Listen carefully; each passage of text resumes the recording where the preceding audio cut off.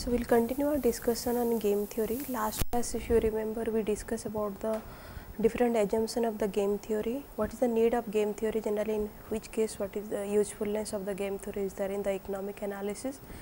Then we discussed about the structure of a game. Then we took a small example to understand what is the dominant strategy, what is the max-min strategy, what is the min-max strategy, and how generally equilibrium is achieved when there are two dominant strategy.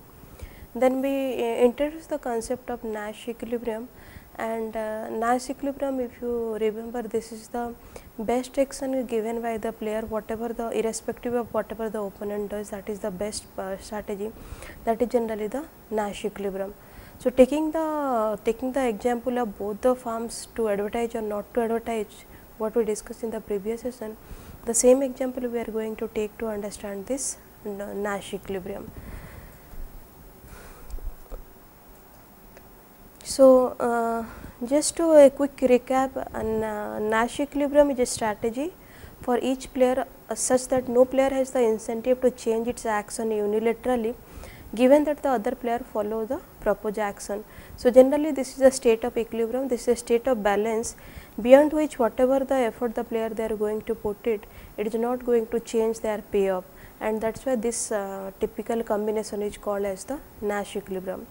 It is generally, the other way to put it is that it is the optimal collective strategy in the game involving two or more players, where no player has anything to gain by changing his or her strategy. So, this is the point, this is the optimal collective strategy, this is the optimal strategy for both the firms, beyond which whatever may be the change, no player has to gain anything by changing the strategy. So, we will take the same example to understand this Nash equilibrium, and here there are two firms, firm 1 and firm 2, and it is a choice between them that whether they should advertise or whether they should not advertise. So, we will take the case of firm 2 here, here we will take the case of firm 1, here it is whether they should go for the advertisement, whether they should not advertise.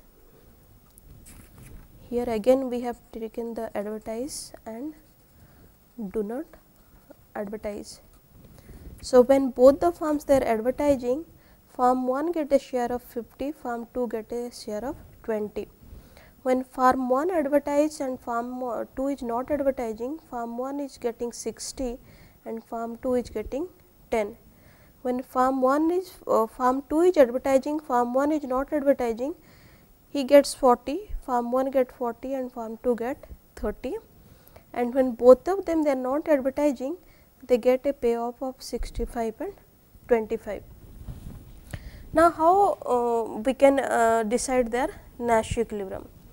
Now, what firm 1 will try to do? Firm 1 will try to speculate firms to action, and in return what firm 2 will do? Firm 2 will also try to anticipate what is firm 1 action. Okay. Now, to start with, let us see what the firm 1 will first do. So, to start with, firm 1 will presume that firm 2 is going to advertise.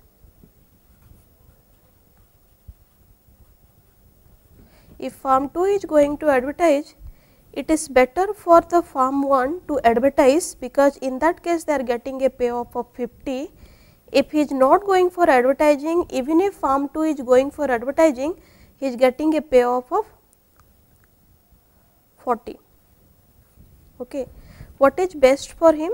Best for him to go for the advertisement, because he will presume that anyway, since it is a case of the market share, the optimal output at the end of the day is that there should be increase in the market share, and market share how it will increase? If firm they are going for the advertisement.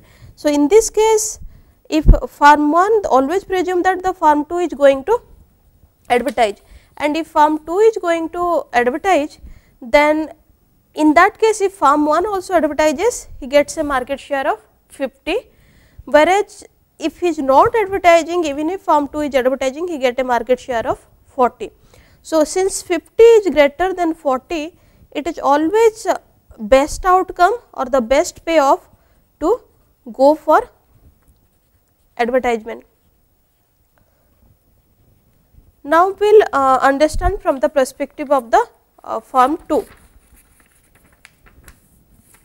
Okay. Now, how farm 2 will react to this, or how farm 2 will behave in this case.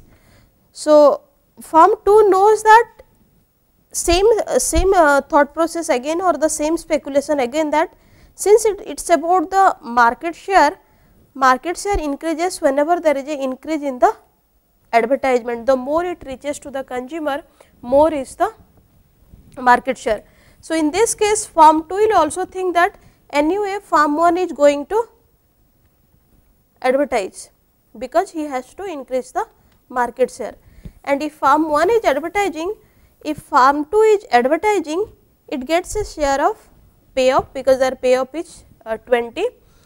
If farm 1 is advertising and farm 2 is not advertising, that gets a share of 10. So, since 20 is greater than 10, this should be the preferred, or this should be the best outcome, best strategy. So, for farm 2 also the best strategy, or maybe the decision of the farm 2 has to advertise. Okay. Now, what is the Nash equilibrium? Nash equilibrium is, since whatever the strategy taken by farm 1, irrespective of whatever the other farm is doing, if it is matching with the strategy whatever is taken by farm 2, irrespective of what farm 1 is doing. So, this is what, this is a similarity, that both the farm they are going to advertise whatever the other farms they are doing in it. So, in this case the Nash equilibrium is, Nash equilibrium for both the farm is to advertise and advertise. So, this combination of farm 2 and farm 1 is generally leads to Nash equilibrium, because the whatever the best for B, irrespective of whatever the best for B, irrespective of what A does, or whatever best for A irrespective of whatever B does, if that equal, then we get the Nash equilibrium. So, Nash equilibrium is what, in this case specific case, whatever each farm 2 is doing, irrespective of farm 1, that strategy is advertised, and whatever each farm 1 is doing irrespective of farm 2, the strategy is again to advertise. That is why to advertise and to advertise, this combination leads to the Nash equilibrium. So, taking the same example, we can understand that how generally when the both the company they are into a competition, or they are into taking a decision making, that whether they have to go for it, not for it. In that case generally they look at what may be the opponent choice, but here they have to, when they have to reach a decision, they have to see that irrespective of whatever the other company is doing, or whatever the other firm is doing, what best they are getting out of it. Okay. Now, in this case both the firms they have the dominant strategy. The dominant strategy for firm 1 is to advertise, the dominant strategy for firm 2 is also advertise. But maybe we will get a case where firm 1 and firm 2 they do not have the dominant strategy. Now, what would happen to the equilibrium output in this case? Because it may happen that the payoff changes, or the payoff is in such a way that there is no dominant strategy for one of them. Suppose one is having a dominant strategy, the other is not having a dominant strategy. In that case, what is the Nash equilibrium? Because Nash equilibrium is ideally the dominant strategy of one, when it matches the dominant strategy of the others, we get the Nash equilibrium. But if any case, if there is absence of dominant strategy of one of the firm, or maybe the other firm, in this case what should be the equilibrium output. So, we will just change the payoff slightly and we will see in this case when there is no dominant strategy how the equilibrium output is achieved. So, we will just change the payoff matrix for farm 1 and farm 2.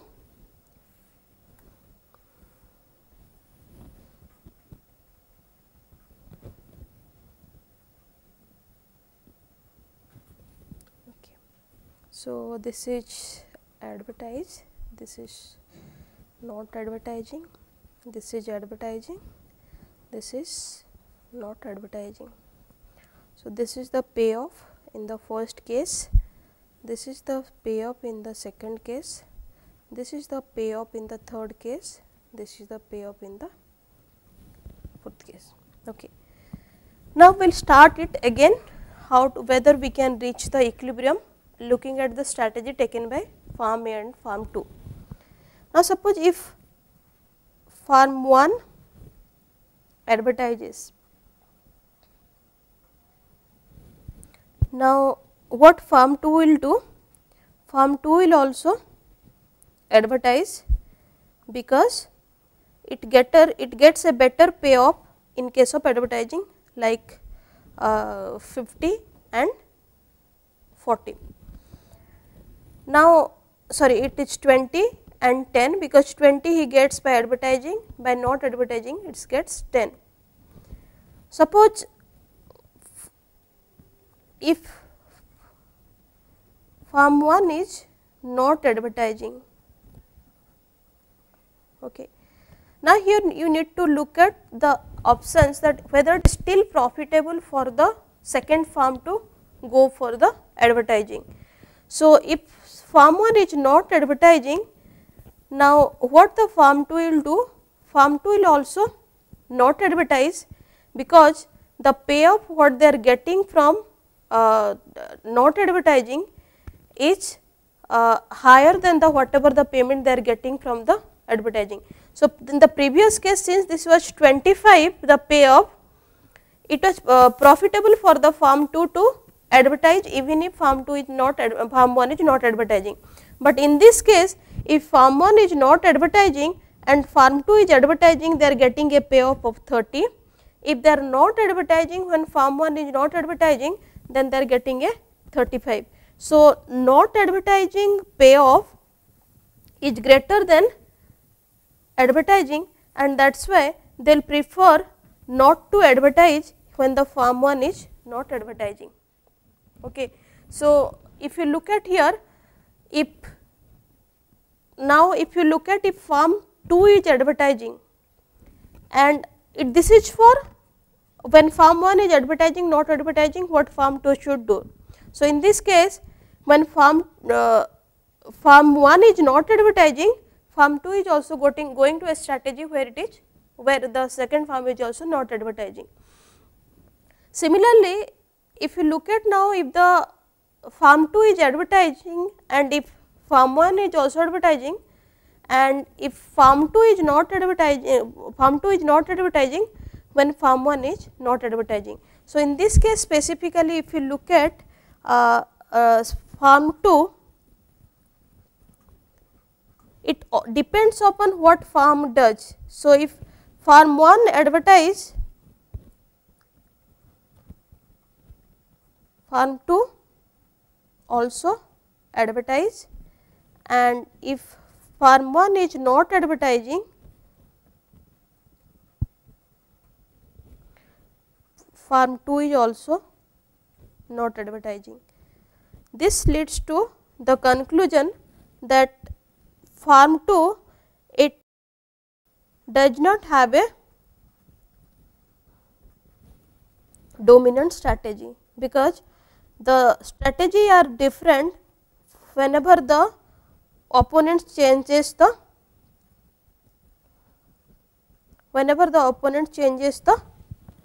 strategy, even the other farm also they have to change the strategy. So, we reach to one conclusion here that farm 2 does not have a dominant strategy. Now, we will analyze the case for farm 1. Okay. So, we will just take the payoff matrix for the reference. So, this is farm 2 advertising, not advertising. This is farm 1,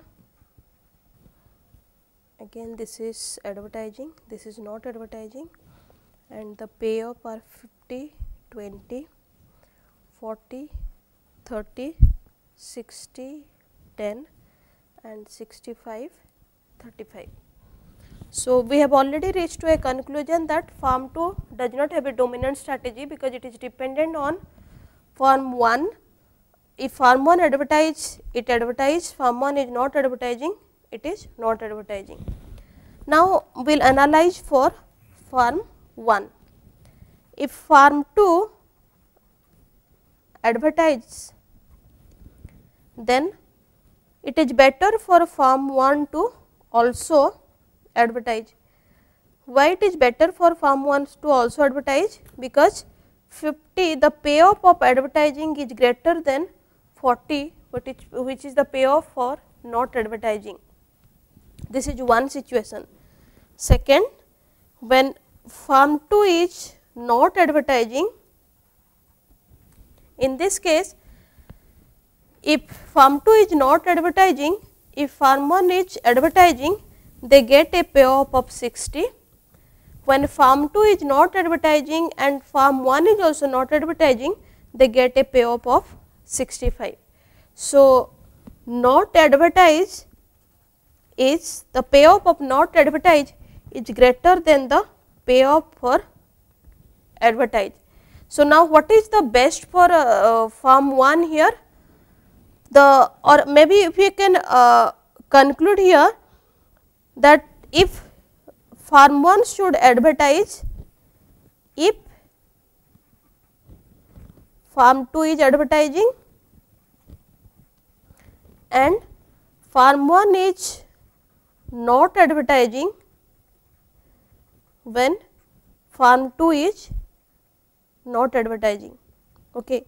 So, we can say again here that farm 1 is also having no dominant strategy, because it is dependent on whatever the strategy taken by farm 2. So, if farm 2 is advertising, farm 1 is also advertising, and if farm 2 is not advertising, farm 1 is also not advertising. So, in this case also, if you look at, there is no dominant strategy for farm 1, because it is not the best, whatever the best, that dependent on the rival's action, and in this case there is no specific action, it is all the dependent on the whatever the best, that is dependent on the rival's action. So, in this case if you look at, neither farm 1 nor farm 2, they have a dominant strategy. Now, how we should reach, or how we should find out the equilibrium output over here, or whether it is possible to get the Nash equilibrium. So, we have checked a situation, we have analyzed a situation where farm 1 and farm 2, they do not have the dominant strategy. What would happen to the equilibrium output in this case?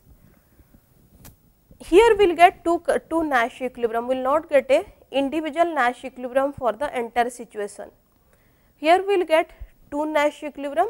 One Nash equilibrium, it occurs when both companies they advertise. When farm 1 and farm 2 they are advertising, both of them they are advertising, we get one Nash equilibrium, and when both of them they do not advertise, we get another Nash equilibrium. So, when the dominant strategy of one is not matching with the dominant strategy of others, or maybe there is a absence of the dominant strategy for both the farms over here, we will not get a individual Nash equilibrium for the entire game, rather we will get two Nash equilibrium. One Nash equilibrium occurs when both company advertise, and second Nash equilibrium occurs when both the farms they are not advertising. And here each farm is better off if it play the same strategy as the other farm. So, if one farm is advertising, the other farm should also advertise, and if the other farm is not advertising, this farm also should not advertise. and simultaneously both the Nash equilibrium occurs when both the forms simultaneously play the same strategy. So, it is not that when one form is advertising and other form is not advertising, the Nash equilibrium will come. Rather, Nash equilibrium will come when both the forms simultaneously play the same strategy. If one is advertising, the other one is also advertising, and if one form is not advertising, the other form is also not advertising. And Nash equilibrium comes when both the forms they play the same strategy at a particular point of time. So, any max min strategy profile confers to Nash equilibrium, because max min strategy generally this the maximization of the worst payoff that confers to Nash equilibrium, and also the minimax strategy by both the player also lead to Nash equilibrium. So, in the first case maximizing the worst payoff by both the players, that will lead to Nash equilibrium, because it is basically in that case the player chooses a strategy which maximizes the payoff among the worst payoff. So, that in that case also we can get a Nash equilibrium, and also in case of minimax strategy where the strategy is not to maximize something of the own payoff, rather to minimize the payoff for the others, and that is why the minimax strategy for both the players if you look at, because one firm generally try to minimize the payoff for the others, and at the same time the other firm is also trying to minimize the payoff for the other firm, and in this case generally that also leads to kind of a Nash equilibrium. Then we will discuss interesting case generally which is more common. It is a kind of game generally followed to understand the human behavior rather than a typical profit maximizing firm, and how this specific game is also a part of, if you look at, also a part of the economic theory, because it is basically individual, but when we generalize this to the individual firms or the economic agents, generally they behave in that situation. So, we will start a like interesting case study or interesting kind of game, where the basically the moral of this case study is that even if cooperation is profitable, still they will not cooperate with each other, because they feel that this is not going to the best for them.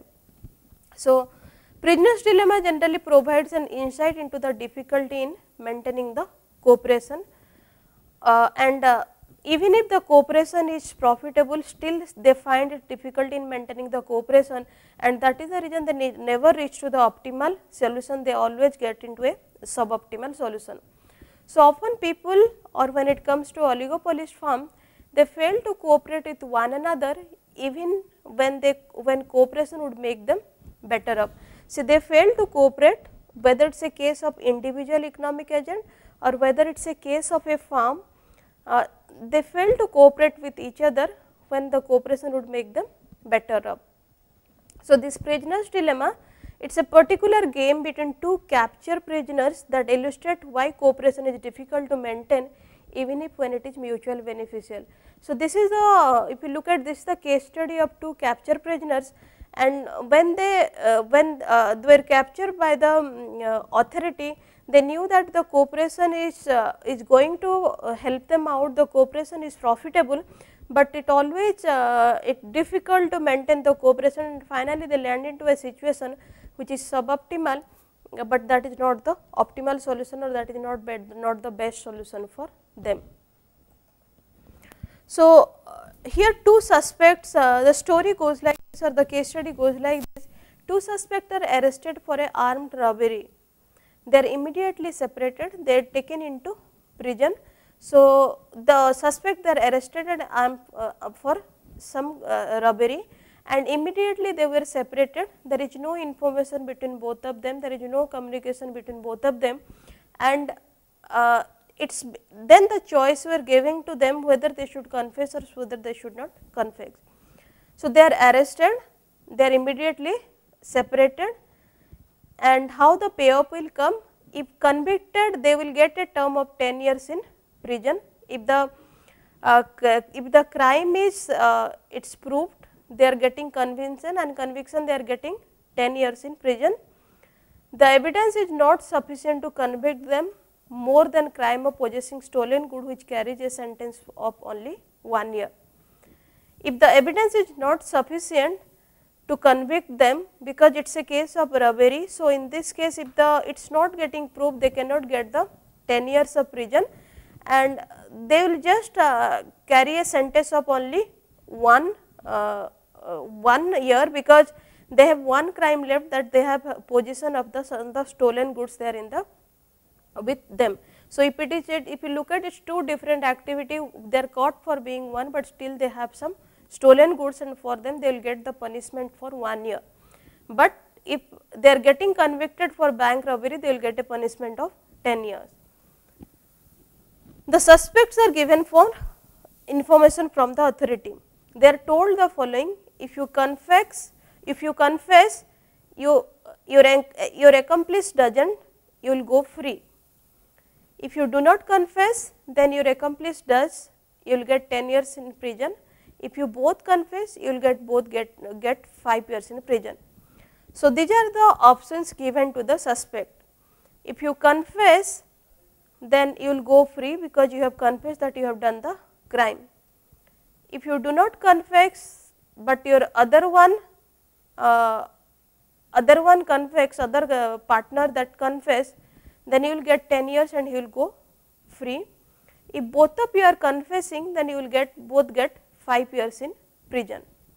Now, from there we get this is the payoff matrix, and how this payoff matrix, how the payoff matrix we can construct now.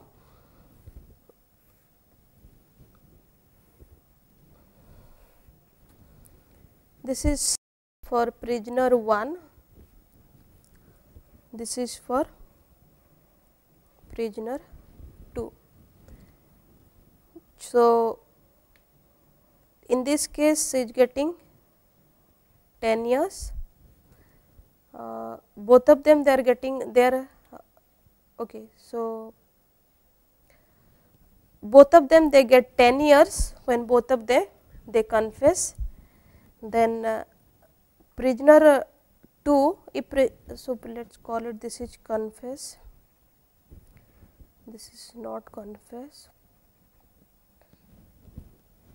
this is confess, this is not confess. If both of prisoner 1 and prisoner 2, both of them they are confessing, they are getting the sentence of 10 years. If prisoner 1 not confessing, prisoner 2 confess, then prisoner 1 here get 10 years and prisoner 2 gets, prisoner 2 generally goes free, because he has confessed.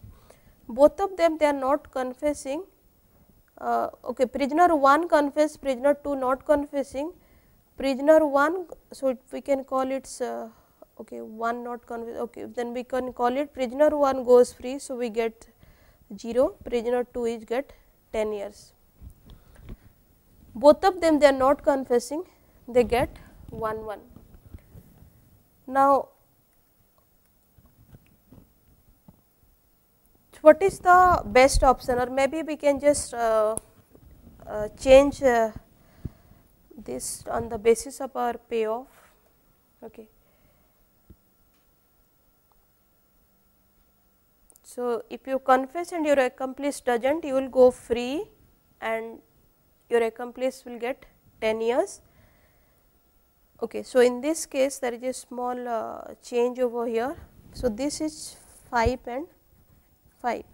So, when both of them they are confessing, they are just getting 5 years. When one is confessing, the other one is not confessing, who is confessing he is going free, the other one is getting 10, and similarly if both of them they are not confessing, they are getting 1. Now, what is the best option for them? If you look at, best option for them is to remain silent. If they are not confessing, remain silent, they just get 1. But practically how this will happen? Practically this is not going to take place. Since they are the rivals and since there is no communication between prisoner 1 and prisoner 2, they will feel that if I am not going to confess, the other one is going to confess. So, in this case I am going to get 10 years, the other one goes free. And in the same thought, prisoner 2 also will think that okay, if I am not going to confess, the other one is anyway going to confess, and in that case I am getting a prison of 10 years and the other one is going free. Here if you look at, cooperation is beneficial if both of them they remain silent, if both of them they have the trust that the other one is not going to confess, they will remain silent and they would have got just 1 year, 1 year. But ideally how this will happen, both of them they will confess with the thought that if I am not going to confess, the other one is going to get the confess, and in that case he is going free and I am just getting, I am getting more, I am getting 10 years. So, in that case with the same line of thought, both of them they will confess and finally they will land in a payoff which is not optimal, rather this is suboptimal, because the optimal one is here when both the prisoners they remain, both the prison they remain silent, but they are not silent, they both of them they are going to confess, and that is the reason they will end into a suboptimal solution, and which is maybe not the Nash equilibrium. For here you cannot get a Nash equilibrium, and finally they will end in a situation which is not optimal, rather it is a suboptimal situation. Now, the same thing, so if you look at here again, what is the dominant strategy? The dominant strategy is the best strategy for a player to follow regardless of the strategy chosen by the other player. So, in this case can we say that when we confess, that is the best strategy, because best strategy for both the prisoner, because what is the dominant strategy? Dominant strategy is one where irrespective of whatever is the other one is doing, that is the best strategy. If prisoner 1 decides to remain confess, that should be the best strategy irrespective of what other is doing.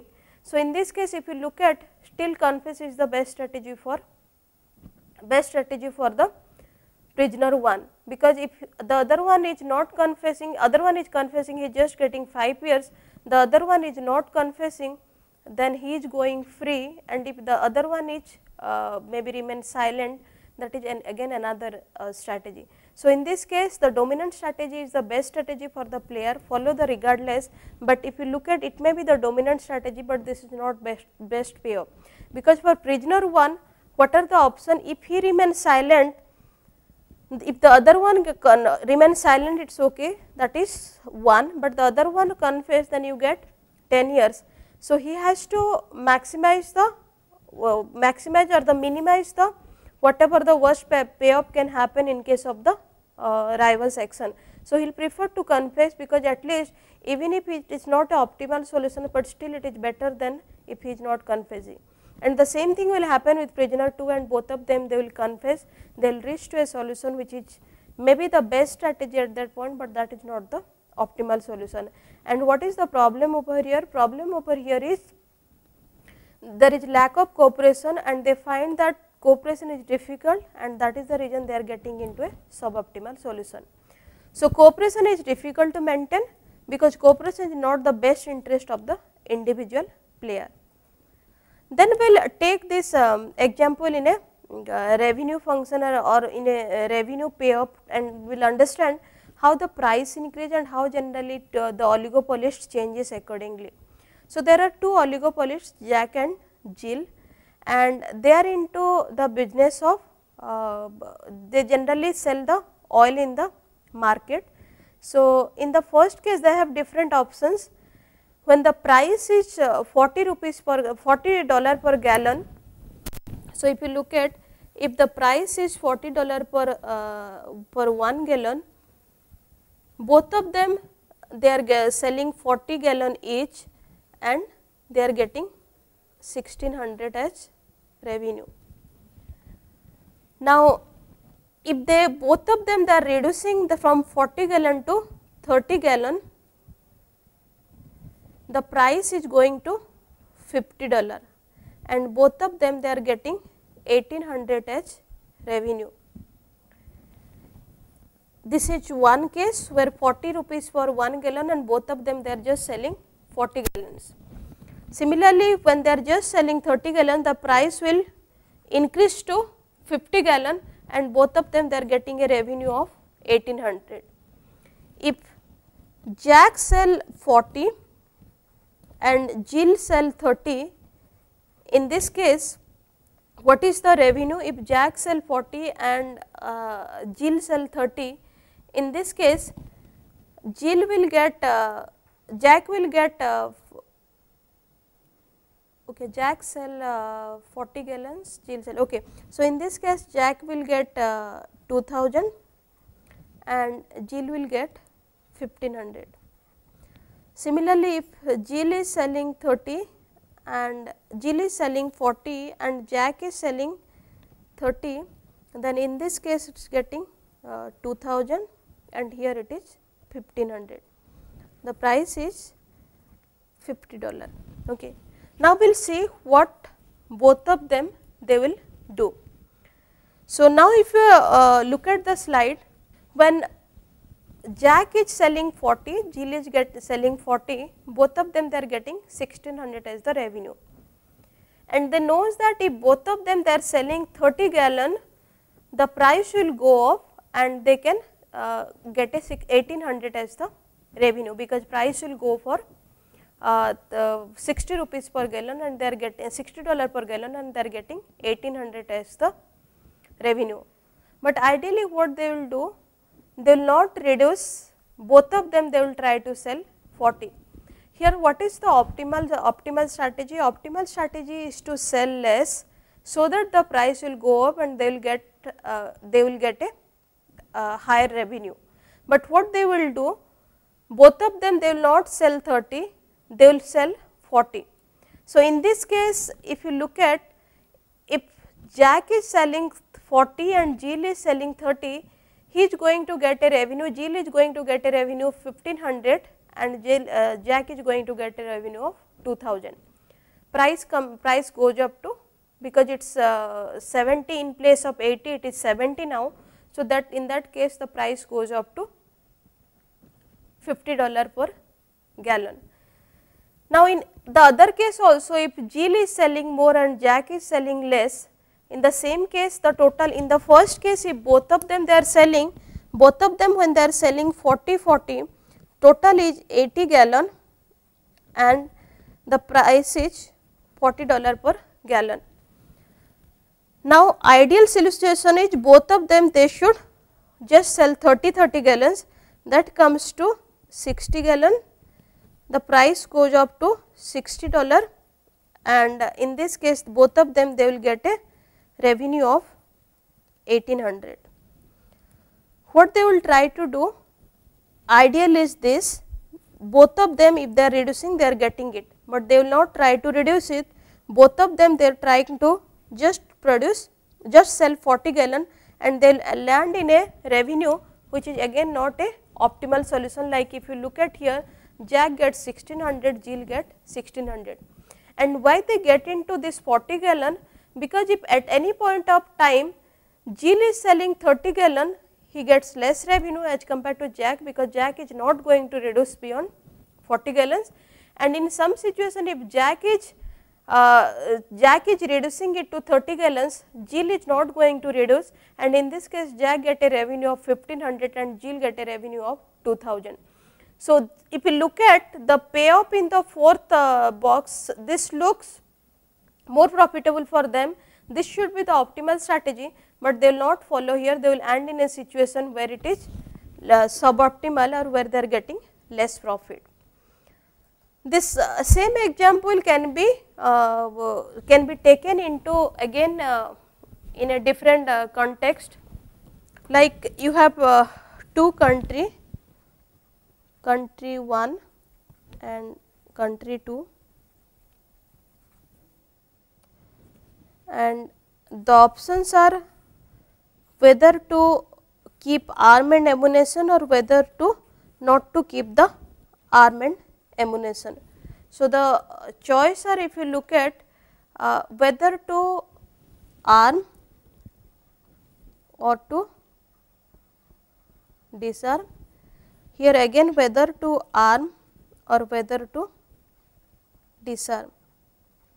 Okay. If country 1 is keeping arm, country 2 is keeping arm, then both country 1 and country 2 they are at the risk.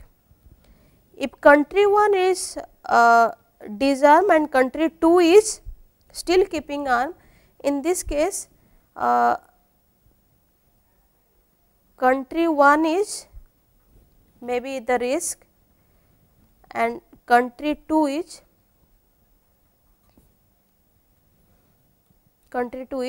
safe and powerful.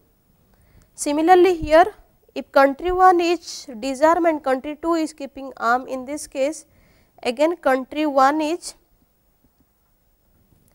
safe and country 2 is risk, and when both of them they are not keeping the arm and ammunition, both of them they are safe. Here in this case what is the optimal strategy? Optimal strategy is here where both country 1 and country 2 they are safe, but they will not going to this option, they are going to exercise this option, and they both the country 1 and country 2 they are going on the risk.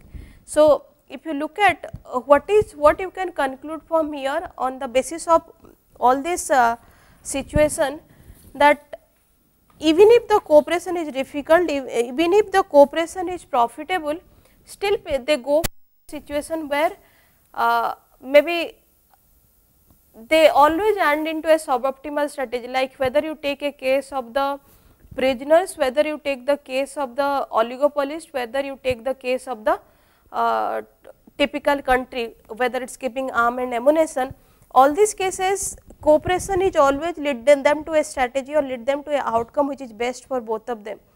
But since there is no trust or there is lack of cooperation, they always feel that the rivals is going in a different direction and rival will try to give us the worst payoff, and that is the reason that will end into a situation which is suboptimal.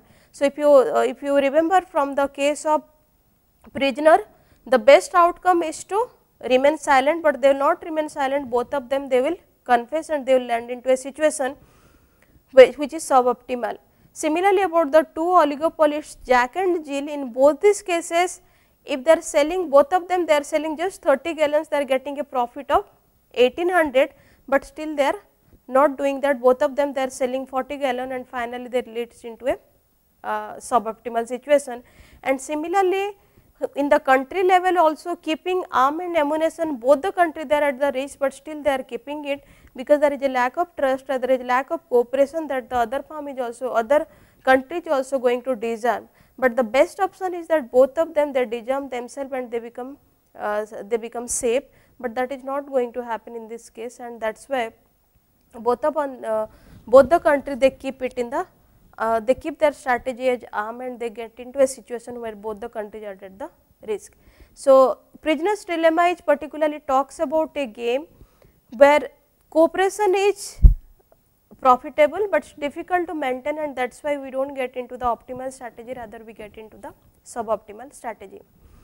Then we will talk about some types of game, like what are the different types of game on the basis of the outcome, on the basis of the players, and then we will see how this is linked into the different oligopolist model what we discuss in our oligopoly market structure.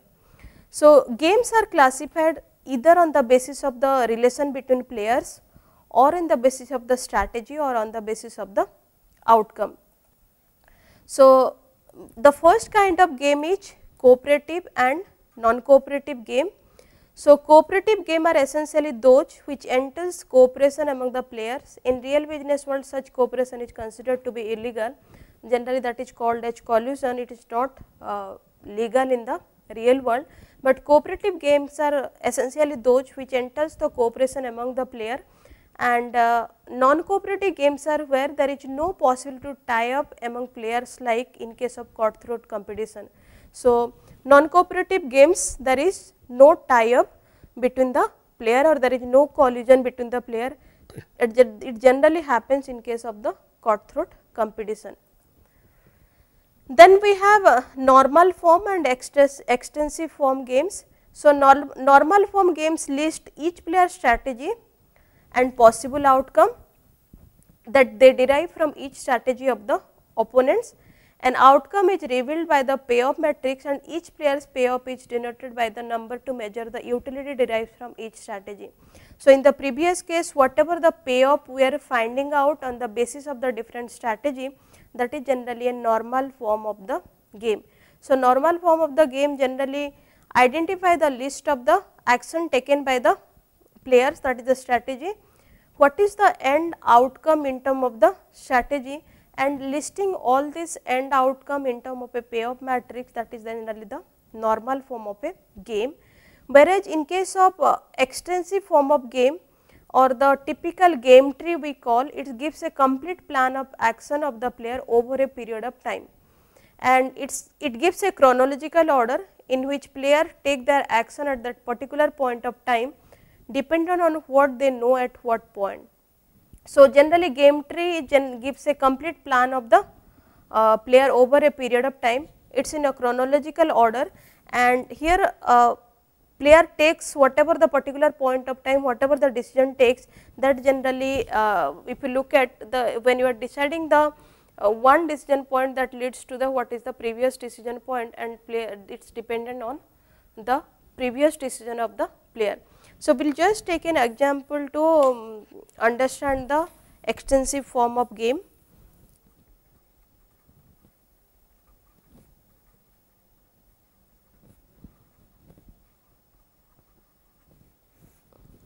Okay. So, for if you look at in the previous case, again we will take where we take the case of the advertisement. So, farm 1, if there are two options, either to advertise or do not advertise. This leads to again two outcome, that is for farm 2. Okay, so, this leads to outcome for farm 2, and here again two options, advertisement or not advertisement, and this leads to the payoff for both farm 1 and 2, and this comes as, if you remember, 50-20, and if it is not advertising, then it is 60 and 10. Similarly, if it is the farm 1 is do not advertise, then this leads for farm 2 to take two action, again advertise, do not advertise, and from here we get the payoff for farm 1 and 2. If farm 1 do not advertise, farm 2 advertise, we get a payoff of 40-30, and in the case of farm 1 do not advertise, farm 2 also do not advertise, we get a payoff of 55 and 25. So, this is the extensive form of game which record the particular action at the different point of time, and then dependent. So, if you look at why farm 2 is advertising, it depends upon because farm 1 is advertising. Farm 2 why it is not advertising, again it depends on what farm 1 is doing. Similarly, if you start from the payoff, why the payoff is this, because farm 2 is advertising, because farm 1 is advertising. So, extensive form of the game, or this is also known as the game tree.